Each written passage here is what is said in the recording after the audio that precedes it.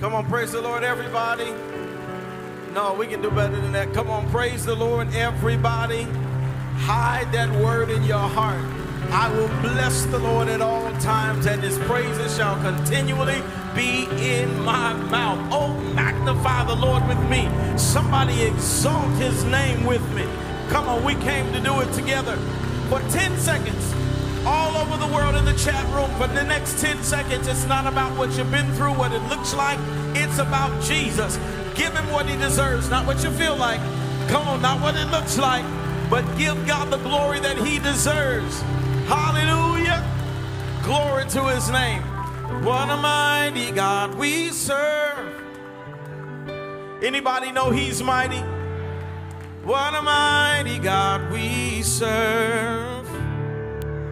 That angels bow before him, and heaven and earth adore him. What a mighty God we serve. What an awesome God we serve. If nobody else got a testimony, the Norful household can declare it today. We are here. What an awesome God we serve. Oh,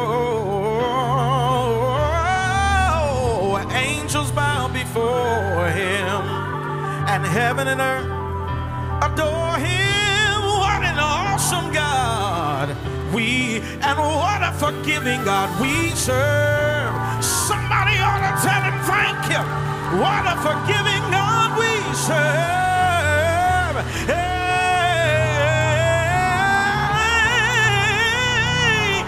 angels bow before him, and heaven and earth adore him. What a mighty God we serve. Our God is an awesome God. He reigns from heaven above with wisdom, power, and love.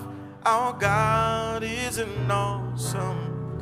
If you believe it, let me hear you say, our God is an awesome God. He reigns from heaven, oh, with wisdom, power, and love. Our God is an awesome God. Let me hear you say, our God is an awesome God. He reigns from heaven with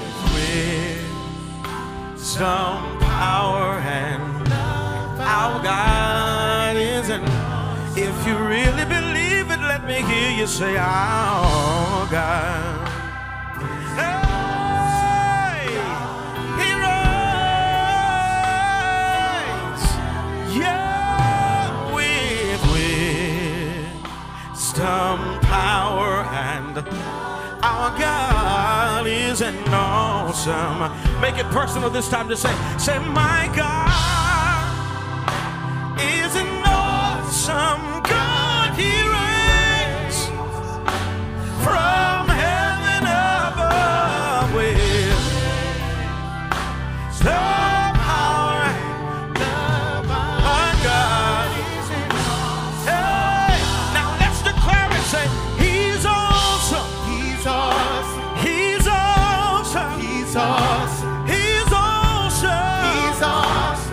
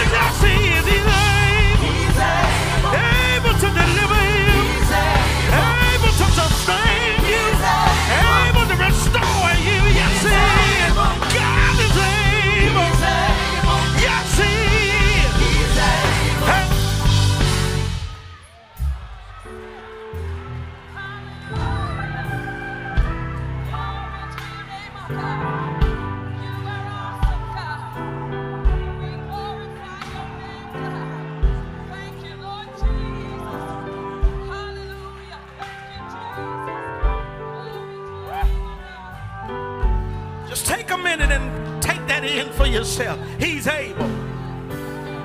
I don't care what the doctor said, he's able. I don't care how dark it looks, he's able. I don't care what your money looks like, he's able. I don't care what they said on your job, he's able.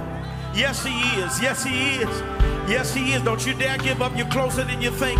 You don't even understand. If you hadn't made it to the house of God, if you hadn't tuned in today, the enemy would have convinced you that it was over. But I came to remind you that he's able to do exceeding abundantly above all you can ask, think, or imagine.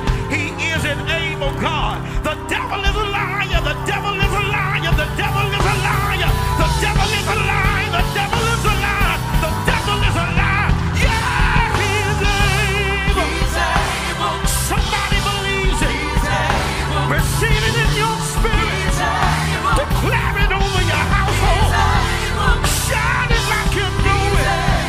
Shout it like you know it. Hey. He's able. He's able. He's able. Able to make it come together. Able to put the broken pieces back. Able to lift you higher. Able to bring you over. Somebody, somebody, somebody, somebody believes it in your spirit. Hey, yeah. Shout it, say he's able. He's able. He's able. He's able. He's able. He's able. Say he's able. He's able. Say he's able. He's able. He's able. He's able. Our God is an awesome God. He reigns from heaven above with power and love. Our God is an awesome God. An awesome God deserves an awesome praise. No, an awesome God deserves an awesome praise. That's an okay praise. That's an I praise. That's I'll get there when I get there praise. But an awesome God deserves an awesome praise. Magnify him, bless him, lift him, glorify him. Come on, take yourself out of the equation and give God what you know he deserves. In spite of, in the midst of, just because of, he deserves. He is worthy. God is worthy. God is worthy. From the rising of the sun to the setting of the same, he is worthy to be praised. Hallelujah. Let everything that has breath shout glory. Come on, all over my chat room, let me see you shout thank you, Jesus. Come on, all the grateful folk in here shout thank you, Lord. I'm excited about what God is to say today, and to God be the glory for the many things that he has done. Jabari, I need more of me here. The things that he is doing and the things that he is going to do. I'm truly excited about the goodness of God. Had I not known to see the goodness of the Lord in the land of the living, I would have fainted. But by the grace and mercy of God, I am here. Somebody else ought to testify, I'm here. May not have all the money I need or that I want. I may not have all the things in place. Everything might not be just exactly how I want it and desire it to be, but I'm here. But I'm here. All of my Marvel saints should make some noise right here. You are here. Couple things, and I'm gonna jump right into the heart of the matter, which is the word of God. Let me acknowledge the presence of, and thank God for the strength of this woman of God. First Lady Carla Norful is in the house.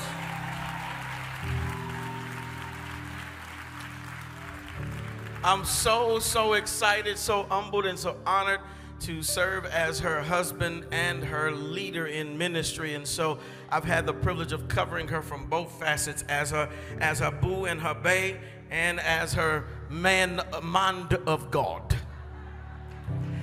And I can just say with great joy that this woman and my babies, my children, my nephew, my sister-in-law, the entire family, they are people of faith. They are people who know their God. I'm so proud of how God has ministered to them and lifted them and elevated them in the area of faith and confidence in Christ. If you don't know Jesus, you have to get to know him. He is your strength when you are weak. I'm telling you, he is your comfort when you are in distress and in pain. You have to, if you've never lost anybody, you don't really understand yet, but you need to know Jesus. Woo. And not only that, the thing that gives us confidence and the thing that makes this a celebration of life for us in losing my father-in-law, it is that we know he is absent from this fleshly, earthly vessel, but his spirit is in the presence of an almighty, everlasting, eternal, loving God. These bodies are mere flesh. They even turn back to dust. Come on, somebody. They are frail. They are nothing. They are simply a shell that contains the essence or the soul of the individual that you have come to know. So in order to ensure that you see them again, get to know Jesus. Not just I know of him, but have a personal relationship with him and accept him as your Savior today while you can. I'm preaching already if you ain't figured it out. Accept him today. It's so important. That has become a passion of mine. I am on the mission. My next goal is to reach 100,000 souls for the kingdom. That's what we're about to do. Gear up. Soldiers, gear up. Victory walkers, get ready. Because I can't do it by myself. I got an army. We're gonna be intentional about reaching at least 100,000 souls to add to the kingdom. And it's not just gonna be our church. I'm engaging churches from around the country and around the globe, people in all walks of life. We are going on a crusade. We are literally getting ready to go on a crusade. I'm taking 12 months to get ready. That's how serious it is. We're going to pray over territories, pray over regions. We're going to go and lock arms with the sisters and brothers who are believers and help in everybody's community. You want to know the answer? The answer is not in the police. The answer is not in the mayor of the cities. The answer is not in the government. The answer is not in the Justice Department. The answer is not out there, but the answer is in here. We have the answer to the world's woes, and his name is. So glad that you know him.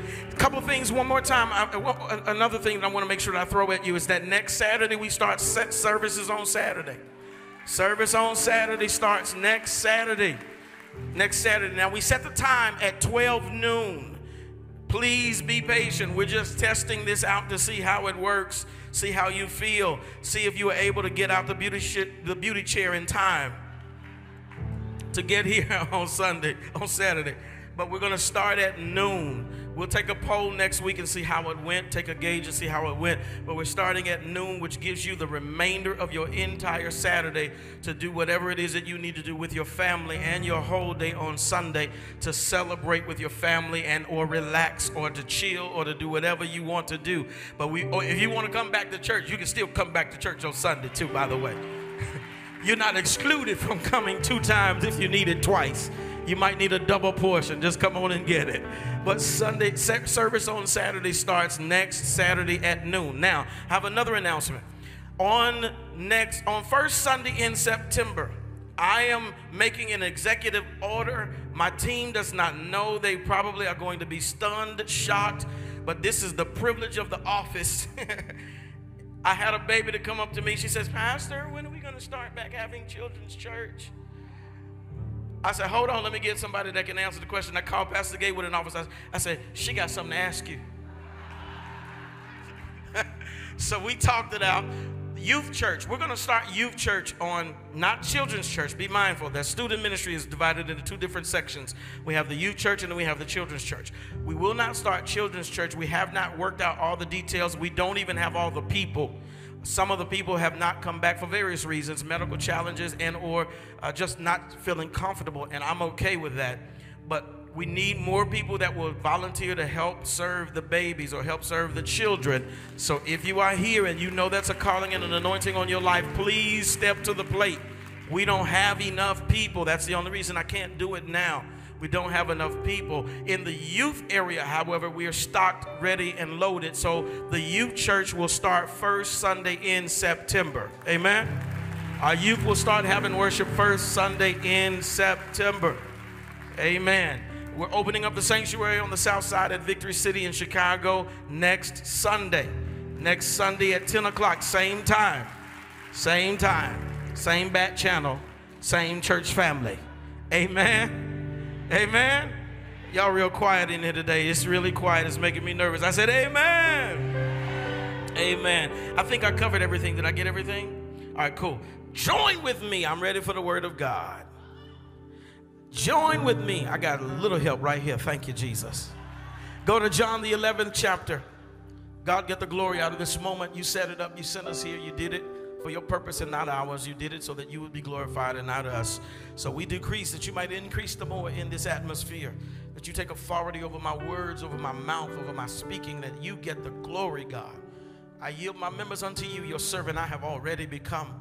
And so it is that I ask that you would fill me with the power of the Holy Spirit, that the anointing of God speak through me and to me, that the words of my mouth are pleasing and acceptable in your sight, and that ultimately you are edified, that the people are edified and you are glorified and the enemy is horrified.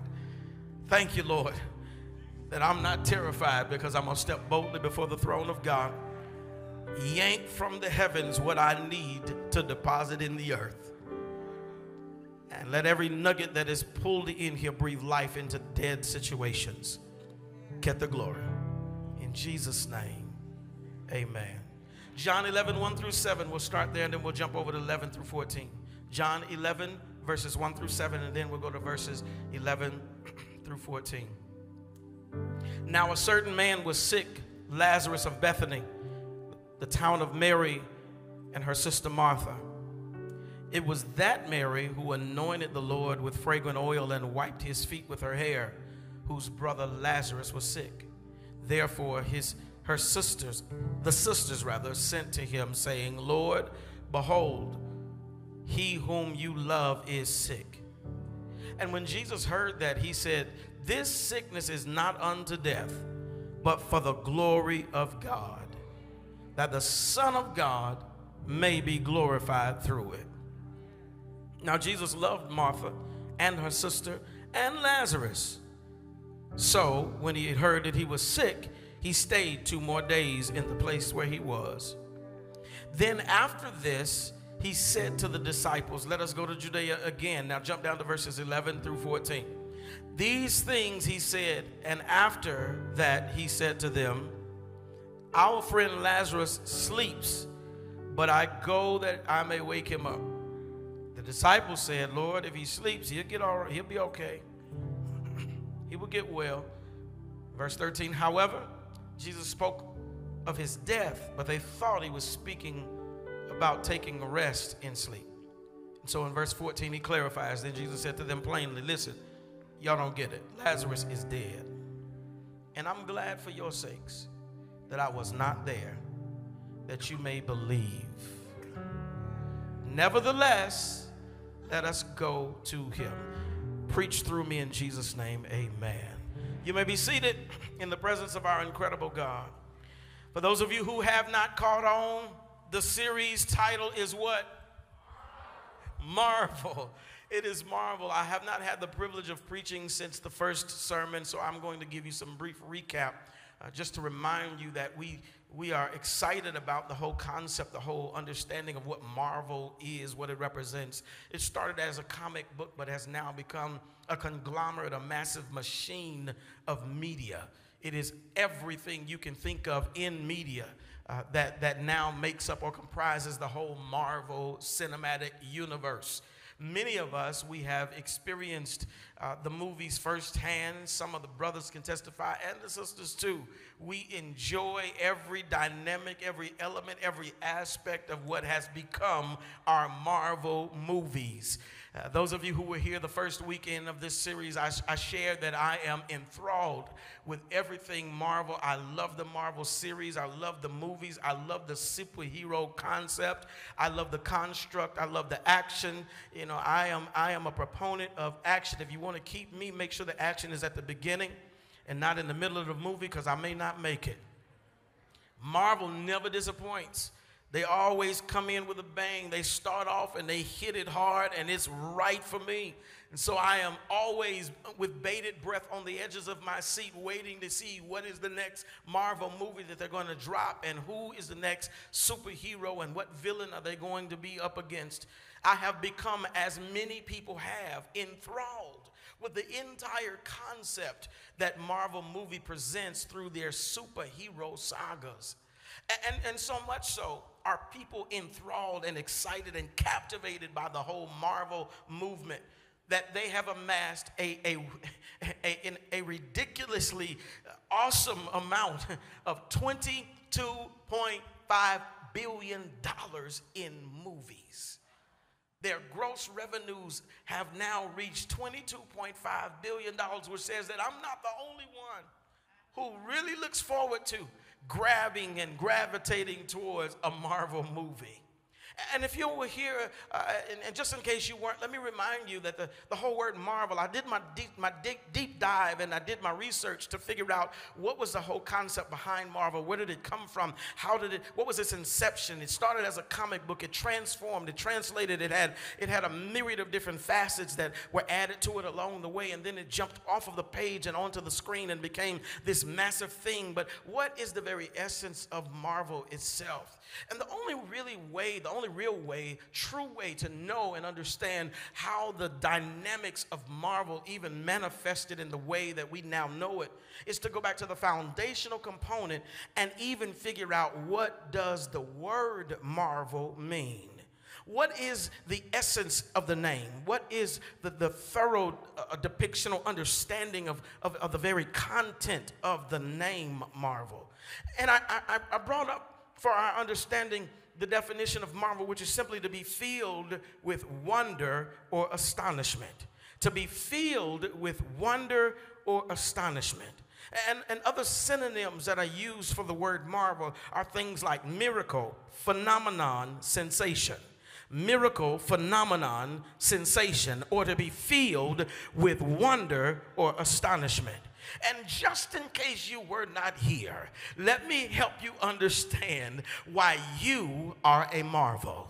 You are not the same type of marvel that this comic book has manifested, or you're not the same type of superhero that we see on the silver screen, that we celebrate on the big cinema, but you are a different type of marvel who has gone through so much in your life, has experienced so much pain and heartache and heartbreak and disappointment and depression and anxiety and stress and tests, but you've come out on the other side of the test being able to declare with great joy, like a kid running out of the classroom with an A on his paper, I passed. Some of you might have gotten a C, but it don't matter. You still passed. I want to help y'all out. It may not have come out the way that you wanted. You might have gotten out with a limp. You might have had to crawl out, scoot out, roll out, push out, but you came out. And the fact that you are sitting here today or sitting at home today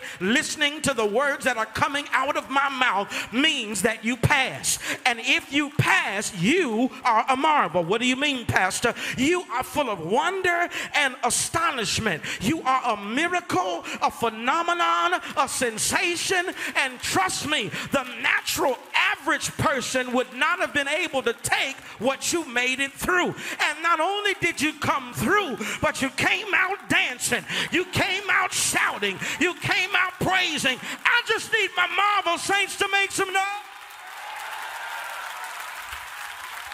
Shout it, I am a marvel. See, if they knew the hell that you've been through, they would understand why you got to shout so hard. They would understand why you got to testify. They would understand why you pop your collar and keep it moving. They would understand why you got to look at them and say, hey, I can't help it. Just throw your hands up and say, I can't help it. I'm a marvel.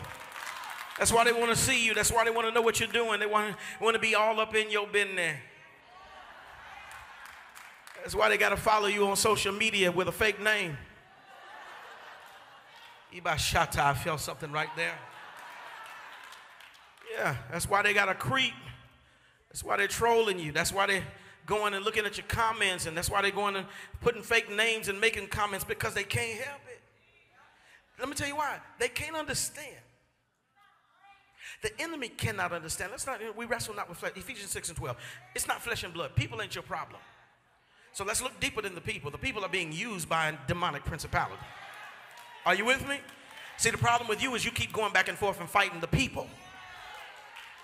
But if you stop warring with weapons of carnality and of this world and start warring in heavenly places, the people will be, you won't even care what the people are doing.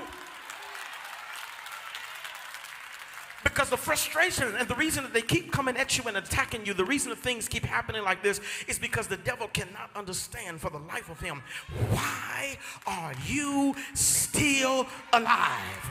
How are you still praising God? How are you still giving God glory? How do you still have a smile on your face? How did you make it to the worship today with all that I hit you with last week? All the stuff you've been through, and you still had the audacity to say, I was glad when they said unto me, let us go into the house of the Lord. What? You're a marvel. You're a marvel. You're an awesome wonder. And so part of being a marvel is understanding that the reason I'm able to do this, the reason I can take a licking and keep on ticking, the reason that I still got push up, go on power, the reason I still can keep moving, it's not because of me, it's because it's not my story. It's his story. He just let me be one of the players in his cast. It's not my story. And I didn't write it.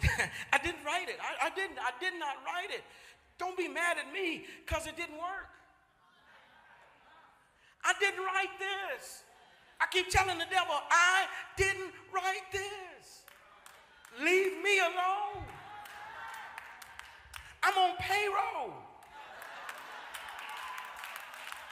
This ain't my story. I didn't say no weapon formed against me shall prosper. He did.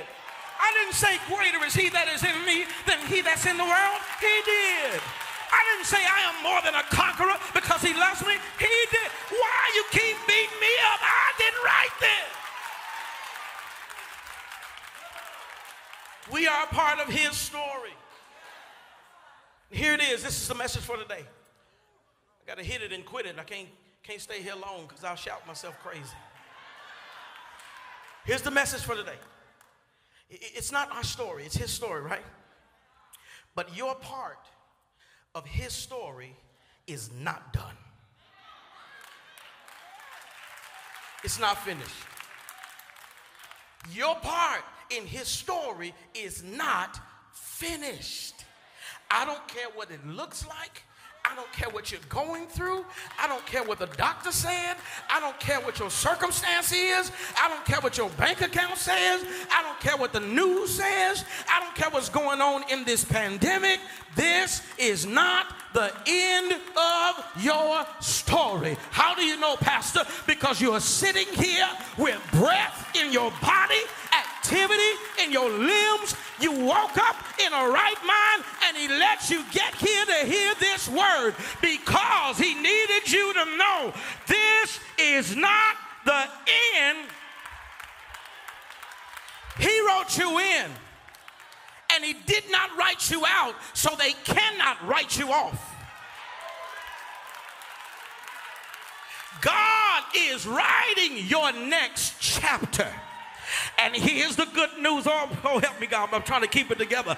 The next chapter is always written so that you come out better than the chapter before. You missed it. Y'all missed it. Your next chapter has to be better than your last chapter. Why? Because he says your latter shall be greater than your former. That means what's coming in your next chapter is going to be like nothing you have ever witnessed in your life. Mind-blowing favor. Bless your name, God. Stop putting a period where God put a comma. This is not your final chapter. The days ahead of you are greater than what's behind you. So that means, get this, that means if he was good in your last chapter, take that in for a second. I'm just going to let that sit for a minute. If he made a way out of no way in your last chapter, if he provided for you and put food on your table, roof over your head, clothes on your back, if you were able to qualify with jacked up credit in your last chapter, can you imagine what he's going to do now that you got your credit together? Can you imagine what he's about to blow? I'm about to lose my mind up in here, because when I think of what he's already done, if the latter is going to be greater, I can shout right now. Thank you, Lord. You are a part of a story that you didn't write. And aren't you glad that the author loves you so much that he writes it in such a way that it works for your good? And we know. Aren't you excited to know that where you are is not where you're going to end? You're excited to know that where your family is now is not where your family will end. That he's writing a phenomenal story. So I started breaking down stories because I said, God, you're such an incredible writer. I want to do a deeper dive and a discovery on what does it take to make a comprehensive story. What are the elements, what are the components that make stories complete, full, engaging, entertaining, captivating? What makes Marvel Marvel? And all of them have the same dynamics, and they're the very foundational elements of really any story. They have characters. Unless the reader feels something for the character, they won't care what happens to them. They have a plot. That's what happens in the story. They have a setting, where and when the things take place. They have a point of view. Whose story are they telling? They have a style. That's the tone and the way that the story is being told in the voice of the author. They have a theme. What is the main storyline? They have a literary device that they throw in here and there to help accomplish their goals, like humor and metaphor and simile and different feelings or things that evoke certain feelings. So these are foundational elements of every single story. But all the Marvel comics have something else added to the equation, in that they also have a superhero. And remember, heroes are only made when someone or something needs a savior.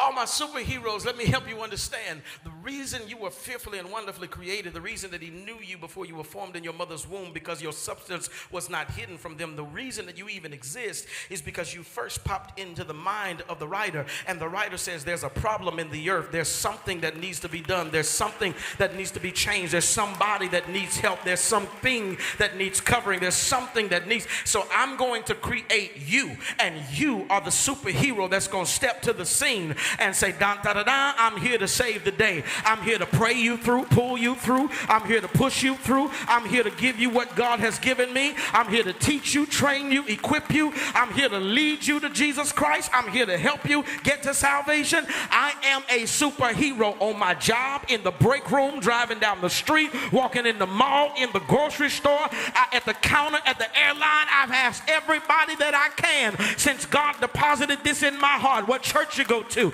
Do you have a relationship with Jesus? Because I I realize I'm not just saving somebody on a Sunday morning to attend a service, but I'm saving somebody's soul so that they can attend eternity in the presence of Jesus Christ. So all of you are superheroes, and when he made you because he had a purpose for your life. Say it to yourself. Say, I am a superhero. Now watch this. You're only a hero because God made you a hero. He gave you, invested within you the purpose that you have in order to meet the needs of other people. That's what makes you a hero. But you're only super because you got God on top of it. Be very clear that in the natural, and in our own capacity, in our own strength, you can do nothing. With him, all things are possible. Without him, nothing is possible. So the super on your hero is what causes you to be used by God in supernatural ways. That's how he increases and elevates you above your natural capacity and your normal capacity, and allows you to accomplish things that cause you to step back and look in marvel and wonder and say, I don't know how in the world I even pulled that off. You ever had situations and circumstances that God put you in and you didn't think you had the ability, the capacity, you didn't have the wherewithal to actually do it, but you look back and not only did you do it, but you knocked it out of the park, and you have to scratch your head in bewilderment and say, I don't know how in the world.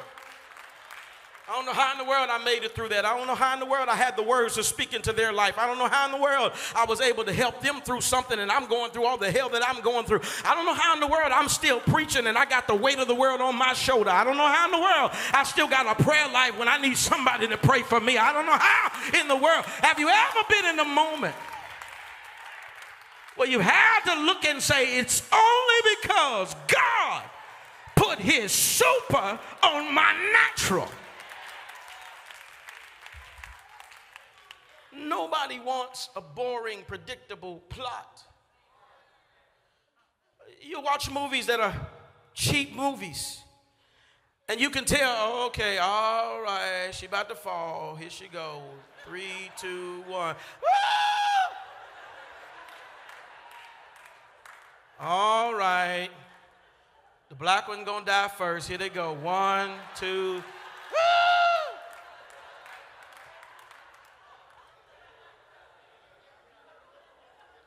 Nobody wants a boring, predictable plot. So whenever a writer has authority of the pen and they want to reverse the storyline to make sure that it's captivating, engaging, that it works, that it wins like Marvel wins, what they do is they infuse story conflict. Story conflict is nothing more than nothing less than an obstacle placed between the protagonist and their goal. And so even in life, the enemy, I have Scott one time, I said, hey, I don't understand. Why do you not get rid of the devil? You're God.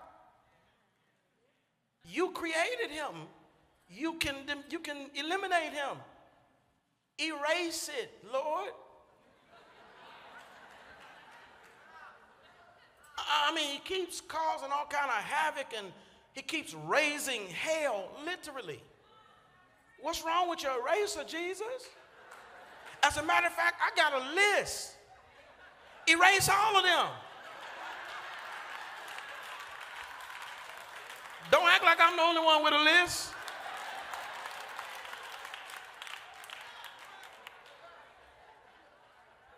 And he answered me very poignantly. He said, well, 2 things. First of all, remember, you on somebody else's list too. I said, my bad, you ain't got to say nothing else. He said, no, I got to give you the second part of the answer. The second part of the answer is because you learned how to pray because I infused some conflict. You learn how to lean and depend on me because I put some conflict in your story. You didn't know what trusting the Lord with all your heart, lean not to your own understanding was until you didn't have nobody else to trust in. When your friends stabbed you in the back, your family was not around, your circumstance turned upside down. It was in those moments that you learned not how to be cute and and just lean on me, but you learn how to get close and lay on me. If I have not allowed some conflict to come into your life, I use the enemy and he doesn't even know he's being used. He keeps pushing people to me. The more he attacks, the more y'all cling. The more he attacks, the more you pray. The more he attacks, the more you worship. The more he attacks, the closer you get. So I had to give you some conflict. I said, okay, God, that's why you God. Quite frankly, conflict is the key to why the Marvel movies have worked so well.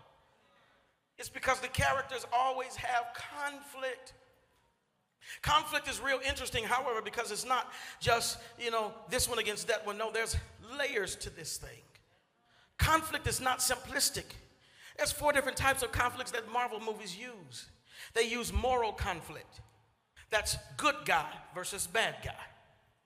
In the Avengers, we see that this type of conflict exists between the Avengers and the villain Loki, who wants to rule Earth by force. Conflict is intrinsic within it. Then there's physical conflict, because moral conflict typically leads to physical conflict. Don't act like I'm the only one that has a black family gathering. Let me let that set in for a few seconds. Because a moral conflict at the card table, on the basketball court, if you let it go too long, if Big Ma don't scoot around the corner in that duster with that knot tied in the side of them knee highs and shut it down, that moral conflict is going to turn into a physical conflict. Where are my real folk at up in here today? Okay. Marvel also infuses personality conflict. If you see, remember there was Thor and there was Tony Stark, and their egos are so inflated that they cannot even stand to be in the presence of one another. So there's personality conflicts.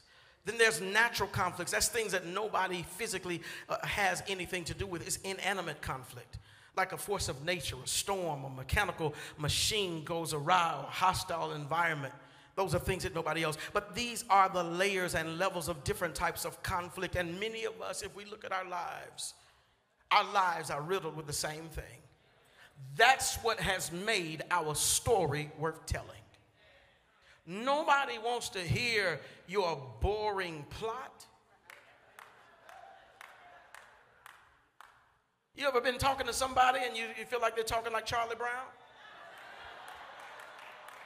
Wah, wah, wah, wah, wah, wah, wah.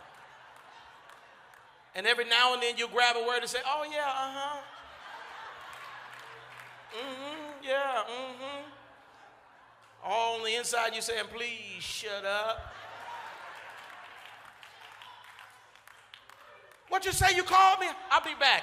Hey!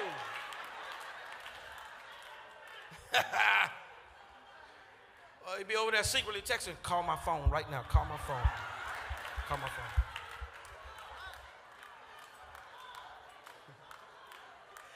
Remember, conflict is always about the character trying to get past an obstacle to reach their goal. And every time you encounter an obstacle, every time you go through conflict, it either helps you get closer to the goal, it'll push you further away from the goal, which is meant to not deter you, but to make you work harder. Or you'll learn new clues that help you get closer to the goal the next time. That's what it's there for. I have to throw that in because you don't realize that your story is being written by God, and that God threw some conflict in, and those are the different outcomes that he is hopeful of. And Jesus sweetened the story and took it from good to great in the text today. When you look at the text, it's a very familiar passage of scripture, so I'm not going to spend a lot of time giving you backdrop and history. But when you get an opportunity, read the 11th chapter of John and read the whole depiction of what happened in the life of Lazarus, between Jesus, Lazarus, Mary, Martha, and the disciples. But when Jesus got ready to execute that portion of his story, and he started scripting it out, and he allowed what he had scripted to be played out on real time on the screen of our real time lives. he put some things in place and made sure that this story had conflict, but that it also had the resolution of the conflict. The one thing that I like about the Marvel series is that typically they will give you a resolution to the major conflict on the screen. There's only one time that I can remember they didn't resolve the conflict in that movie, but they came back in the next movie and they resolved the conflict. And that's what I know about God, is that God doesn't leave us in limbo. But he is the author, get this, and he is the finisher. He's not an incomplete God. There is no I on his track record or his report card. He is a God that completes the task. He is faithful to perform it until the day of Jesus' coming. That's what the word says. And that's what my history says with him. So in this story of Lazarus, Jesus sweetened the story and took it from a good story and made it a great story by adding some conflict. Here you have Lazarus, who is a friend of Jesus. Jesus has fellowship with his family. His sister has washed his feet with her hair. Martha has prepared food for him to eat. He has fellowshiped with them. He has supped with them, and he calls them friend. This is Jesus' friend. Well, he takes ill in a serious way, so much so that the sister said, we need to send for the Savior. Go find Jesus. They go out and they bring word to him. Several things are the manifestation of his scripting. The first thing that I noted is that he was both passive and positive in his approach. Jesus received the news that Lazarus was sick, but he remained positive and he remained passive. He remained passive and he remained positive. What do you mean by that?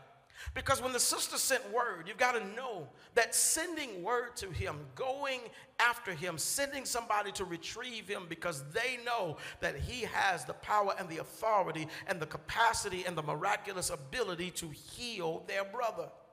So you have to know that what they sent and the word that was brought with a sense of urgency. I need you to do something now. It's a desperate situation. I'm on the fence. This thing is getting bad. It's taking a turn. I'm about to lose my mind. Things are critical. I need you to move right now. And how many of us have ever been in a place where we send for God, but we don't send for him real light? We send for him with desperation and panic, and we send for him with urgency. We send for him with haste. Lord, I need you to show up right now. I need you to make a way out of no way. I need you to move this. I need you to remove this. I need you to push me through this. I need you to help me in this. I need you to give me what I need, and I don't need it tomorrow. As a matter of fact, I remember this young man even wrote a song about it and said, I don't need you later. I need you now. So I know what it feels like to be desperate. I know what it feels like to go to God in urgency. I know and what the last thing you want is for God to be passive and positive. Lord, did you hear me? He says, yes, I heard you when you prayed the first time. He says, Lord, no, well, no, you didn't hear me because ain't nothing moving. The sister sent word to him in urgency. This was his friend. And he says, okay, I'll help him. No, Jesus, you didn't understand. No, he's about to die. Things are looking bad. It's not good. He said, okay, I got him. He said, no, Jesus, you don't understand. You don't understand. My bills are due. My money is funny. My finances are fickle. My friends are gone. It's really critical right now. I'm in a bind. I'm in a pickle. I'm in a pinch. Something is not going. Everything is upside down. Things are turned around. I'm really desperate, Lord. I need you to do something right now. He said, no, I got you. Well, Lord, when are you going to help me? He said, I got you. I'll be there in 2 days. No. You didn't hear me. You didn't understand. See, you must not know exactly what's happening. See, let me lay the program out. He says, no, I understand. I wrote the story.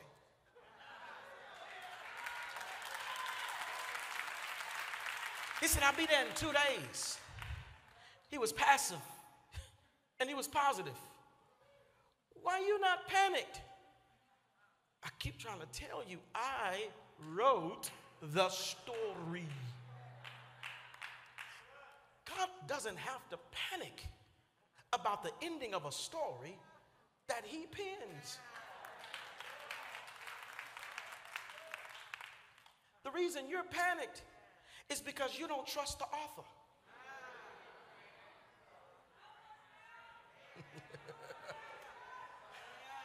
I felt that for you. I did. I felt it. I felt it when I wrote it. If you trust the author, then you don't panic. You stay passive and positive. You ask and you wait. You ask and you anticipate.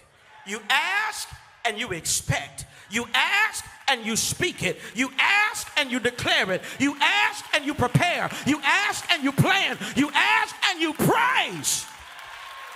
Because it's already done.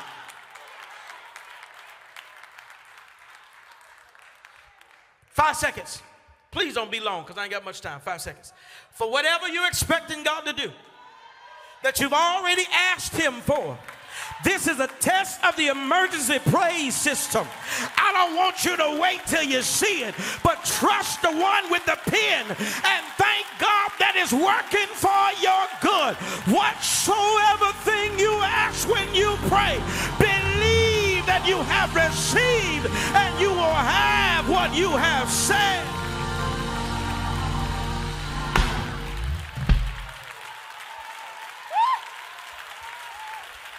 Double time, 5 more seconds for the increase that you don't even know is coming. Praise him in the chat room right now. Blow it up right now. Glory to your name. Woo! All right, sit down, sit down, sit down, sit down, sit down. Come on, sit down. He was passive and positive, but he was also prophetic. Because he declared, he said, listen, chill out. This sickness is not unto death. This sickness is not unto death. It's going to be okay. Lazarus is asleep. So the disciples says, well, cool. If he's asleep, we don't need to rush back there. They were trying to kill us over there. Don't go back to Judea. We're good. He'll wake up. Somebody else will wake him up. He got it. He said, no. He understood. Y'all don't understand. He's not sleeping as you suppose. He's actually, Lazarus is dead. Now I'm confused. He says, Lazarus is asleep. Got it? This sickness is not unto death. Lazarus is asleep. But then he goes on to say, when they don't understand, he says, no, Lazarus is dead. Oh, I'm confused. You just put some conflict in here. Because you said, this sickness is not unto death, and then you just turned around and told us Lazarus is dead. Now I'm confused. This doesn't make sense. This sickness is not unto death. Lazarus is dead. He says, here's the challenge you're having. The conflict that you're having, see, all conflict is not external. Some conflict is internal. The conflict that you're having inside my story is that you're wrestling with the difference between facts and truth. See, fact is that Lazarus is dead.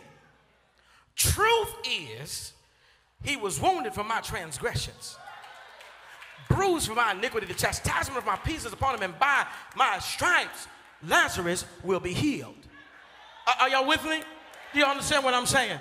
So here's the problem. You keep confusing facts with truth. You don't have any money in your bank account. Fact. You done lost your job. Fact. You don't see physically how you gonna make ends meet. Facts. But then truth says, and my God who owns the cattle on 1,000 hills. The earth is the Lord, the fullness thereof, and they that dwell therein shall supply truth. Do y'all see what I'm saying? So here's the thing. Don't keep quoting the facts. Declare the truth. Start saying truth over your life. Start speaking truth over your family. Start speaking truth. You are the head and not the tail, above and not beneath, the lender and not the borrower. You are who God says you are. You are a royal priesthood. You are a holy nation. You are set apart by God. You are a peculiar people. You are his chosen generation. You are his children. You are his beloved. You are the ones you're the apple of his eye. You're the one he sent his son to die for. I don't care what they said about you. I don't care how they dogged you out. I don't care how they talked about you. Guilt and shame don't belong to you. Let me tell you, guilt and shame will get out of the way when you realize who else is chasing you. Because surely not just guilt and shame, but goodness and mercy are trying to arrest your life because you belong to God. Truth. Truth, truth. Facts, I got cancer. Truth, I am healed. Facts, I am sick. Truth, I am well. Do you get it? Do you see it? So, God spoke prophetically to them. And let me show you the pattern of God in Deuteronomy 31, 6-8. Be strong and good and of good cheer. Do not fear or be afraid of them. Deuteronomy 31, 6-8. You don't have to go there, but I want to throw this at you.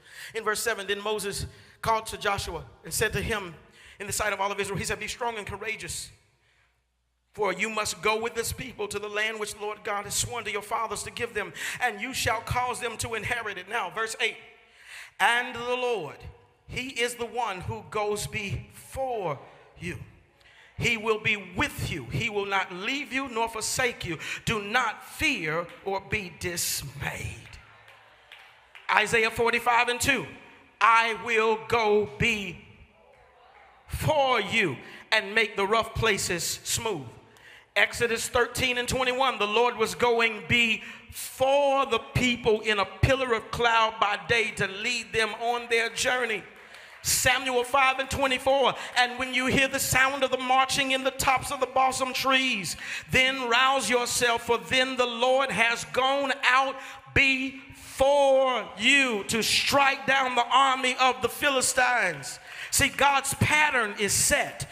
God's process is typical and is set in that he goes out before you. Before you even get to it, God has already gotten to it and worked it out for your good. So understand that when he said to the disciples, this sickness is not unto death, even though Lazarus died, what the Lord was doing was sending his word ahead of them on the journey, and his word was already at the tomb before they ever realized the tomb was there. Y'all missed it. God sent a word before you. It does not matter what it looks like. It does not matter what it says. It does not matter about the facts. God has already sent his word before you. Here's a word. Well, what word did he send before me? I need that word. Write this, just like the song says. I want you to write this word in your heart. Write this on the tablet of your heart. Psalm 118:17. Okay? I shall not die, but live. And I'm going to live to tell how good God was. I will not die, but live. and I'm going to declare in my actions and my activities the goodness of who God is, the works of his hand in my life. So you start saying, when the problem, before the problem ever becomes a problem, before it's manifested or even realized, you start quoting Psalm 118 and 17. Don't you panic. You stay positive, you stay passive, and you be prophetic. And you say, I will live and not die. And I'm going to live to declare the works of the Lord. They going to know who did this. By the time I get through tearing some stuff up, by the time I get through dancing and praising God, by the time I get through testifying, giving honor to God, who is the head of my life, to the ushers, the deacons, the pastors, the church, the windows, the walls, the roaches, and everything in between. If it was not for the Lord, I would not be here right now. You can't tell it. Let me tell it what the Lord has done for me. He's been good. I should have been. I would have been. I could have been. But I shall live and not die and declare the works of the Lord. He sent his word before. His word was already at the tomb before they ever got there. Not only was he prophetic, but he was patient. Because to illustrate the authority and his confidence in himself, see, he believed in himself. He trusted himself. That when he sent the word, he didn't run after it to try to chase it. He sat back and chilled for another 2 days. He says, no, I'm going to wait 2 more days. But Jesus, when we get there, according to Jewish tradition, he's going to be dead 4 days. He's going to be stinking. The soul has already left the body. There's no hope for anything. He said, that's when I work the best. That's when I show out. That's when I show up. That's when I show out. That's when I show you who I am. Philippians 4 and 6 says, be not anxious for anything, but with all things in prayer and supplication, make your requests known unto the Lord. Mark 11 and 24. Therefore, I tell you, whatever you ask when you pray, believe that you have already received. Sit back, chill, wait. And he was patient not only with the process or with the circumstance, but he was even patient with the people. Because he was addressed by Martha. Martha ran out with a tube. I just imagine in my mind's eye that Martha was rolling her neck. Click, clack. If you had been here,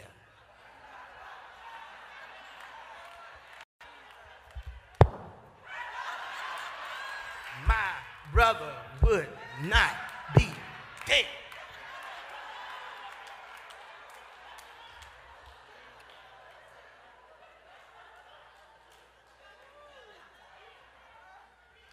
He was patient.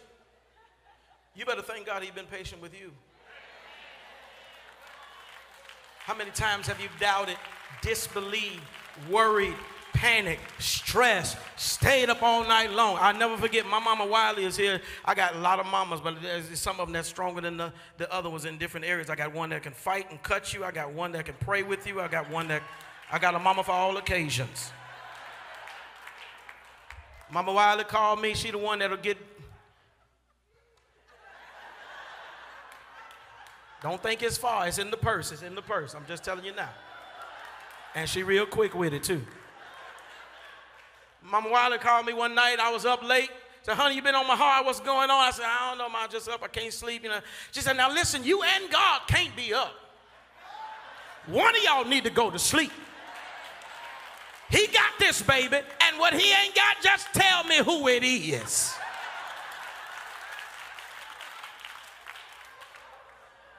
Y'all put your little coins together and just come get me out.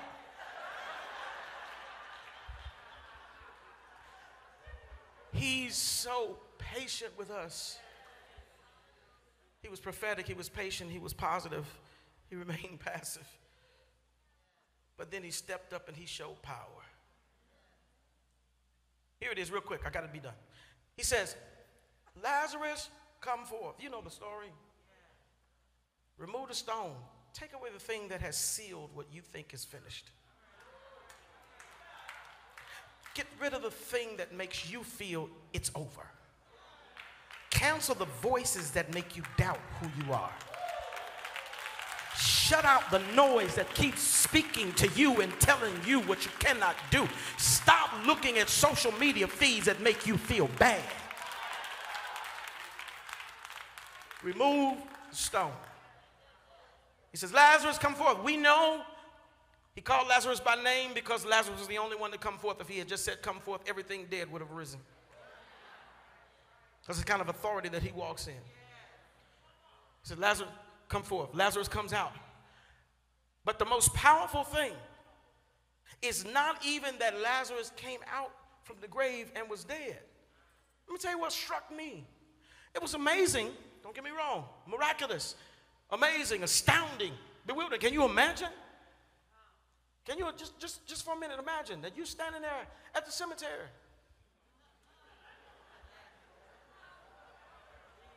You was there when they laid him in the tomb. You've already grieved and mourned. You saw the body for yourself 4 days ago. They say, move the stone. For what? It stinks now, Lord. Move the stone. He said, Lazarus, hey, come on. And Lazarus gets up.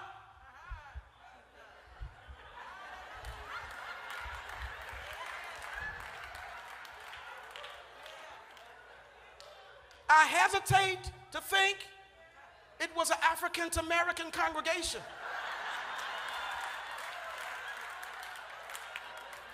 Wouldn't have been no more witnesses.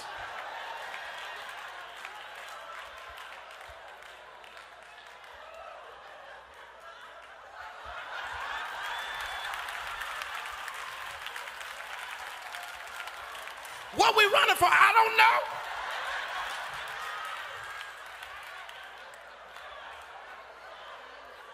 Everybody just took off. I took off too. I found out on Facebook.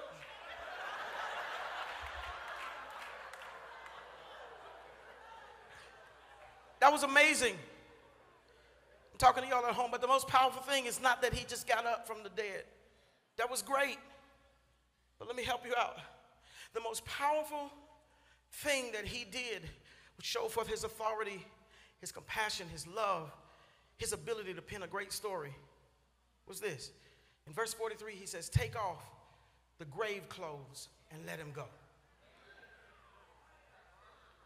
See, it was necessary for him to say that part because it's possible for you to be resurrected and still not free.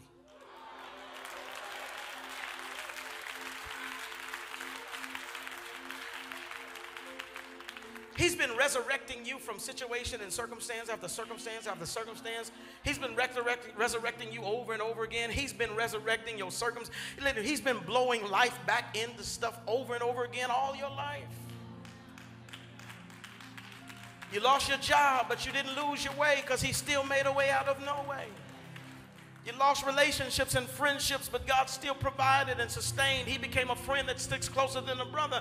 You lost your way, and God sent light to guide you back on the right path and loved you back to life. Over and over again, he's been resurrecting you. But it is possible for you to be resurrected, and you're still bound. Loose here in the name of Jesus. Every chain that has been holding you hostage, I bind it in the name of Jesus. Chains are about to fall off of your life.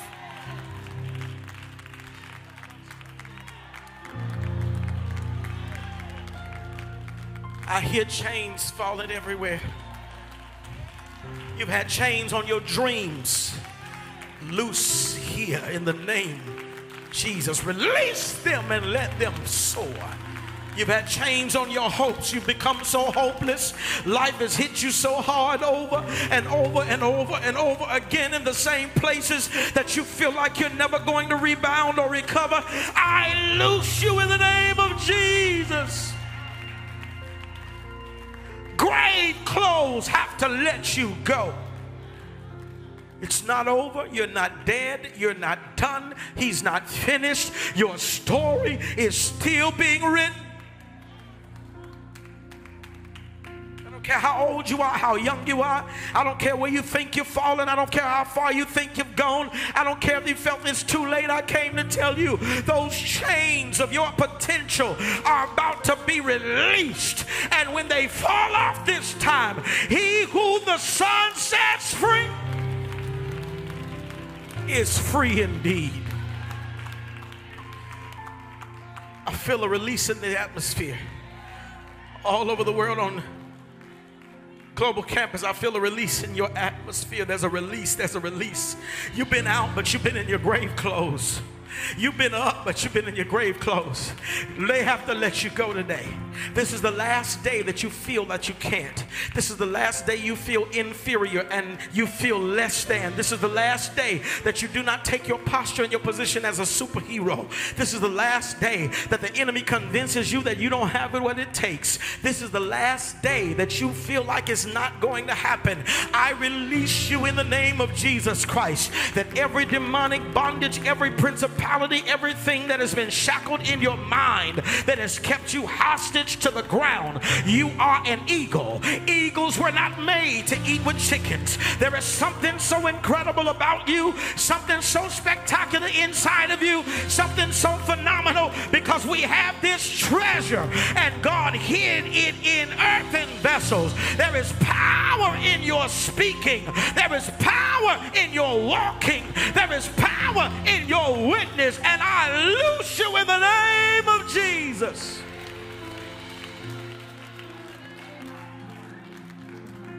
I feel a freedom coming in your life. I feel a freedom coming in your life. You're going to be free to worship, free to dance, free to praise, free to write, free to create, free to launch the business, free to start it. But it's in the middle of a pandemic. That's when God does his best work. It's in the middle of this situation. Things are going down. That's when God goes up. He got to show you that it's not dead. You're not dead. Lazarus is not dead. You are not dead. You are not. This thing is not unto your death. It was made to take you out, but I'm still here.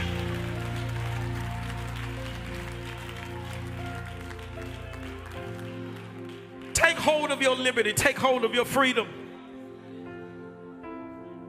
Just take hold of your freedom. Let God do what God desires to do in your life. I'm free. Praise the Lord. I'm free. No longer bound. No more chains holding me. My soul is resting. It's just a blessing. Somebody help me. Praise the Lord. Hallelujah. Lord, I thank you for your word. Thank you for reminding us of who we are and whose we are. Thank you that our story is not done. Thank you, God, that it's not finished. And that the next chapter is going to be better than the last chapter. Thank you that what is to come is going to be better than anything that has been. Thank you, Lord, even for the conflict. It is good that I have been afflicted, says Paul. I understand, God, that the conflict has been meant to push me closer to my promise. So I thank you for keeping me in the midst of it. Thank you for bringing me through it. And thank you that the grave clothes are falling off. Dead stuff has to leave, because you're a God that speaks life. And all the things that have held us captive are no longer going to captivate us. We are captivated by faith in Jesus Christ. And we believe that everything that you promised you would do, you're going to do. Thank you. And somebody's going to hear your voice through this moment and receive you as their Savior. That this will not be the end of their story, but they're going to write the greatest ending. You've written, rather, the greatest ending known to mankind. That's whosoever believeth in you shall not perish, but they have everlasting life. Give them eternity through their faith and their profession of faith and confidence in you. In Jesus' name. In Jesus' name. Amen. For whatever it is that you understand the chains are falling off of in your life, whatever area, I want you to have this level of confidence and praise God in advance for what you're expecting Him to do. No. If you're not expecting much, that's cool. But if you're really expecting God to do great things, my chains are falling off. I'm out these grave clothes. I'm revived, refreshed, renewed, and I'm free. Glory to His name. If you're here today under the sound of my voice and you've never received Christ as your Savior, this is your chance, this is your moment, this is your turn, this is your time. Two things I'm going to ask you to do. I want to ask you to pray this prayer of salvation with me. Romans 10:9-10 says, if you confess with your mouth, believe in your heart the Lord Jesus was raised from the dead, you shall be saved. Here's the thing. All of us will leave here. The question is, where will you spend eternity? In heaven or in hell? It's really simple. It's really simple. It's not hard at all. If you confess and make Jesus your Lord and Savior, He has already given you a guarantee of eternity. You will have salvation in heaven with Him forever. It makes no sense for you to miss heaven and spend eternity in hell where there'll be weeping and gnashing of teeth and torment for all of eternity. Don't miss heaven when it's free. He paid the price so that the chains would fall off and you could be free to receive Him and spend eternity with Him. Second thing is that once you pray this prayer, if you're praying it for the first time, even at home or wherever you're watching us, text us at 38470. Text the word SAVED, 38470, and we're going to connect with you, equip you, pray with you, and give you everything that you need to be fruitful, positive, and powerful on this journey. You need guidance. It's not enough for you to just say, I'm saved. Now you have to start living as one who is saved, because the enemy knows you're saved and he's going to do everything that he can to push you away from God. But you need an army of people to help you and pull you closer to God so that you can start walking in the power and authority that He has invested in you. We want to teach you that. We want to equip you with that. We want to arm you. So text 38470, the word SAVED, after we pray this prayer. Family, all over the world, pray it together. Say, Lord, thank you for this day and for preserving my life for this very moment. I admit I am a sinner, but I'm so grateful that you forgive me. I believe you were born. I believe you died. And by faith, I believe you were raised from the dead. And with this confession, I'm excited to say, I am saved. Give God glory for your salvation.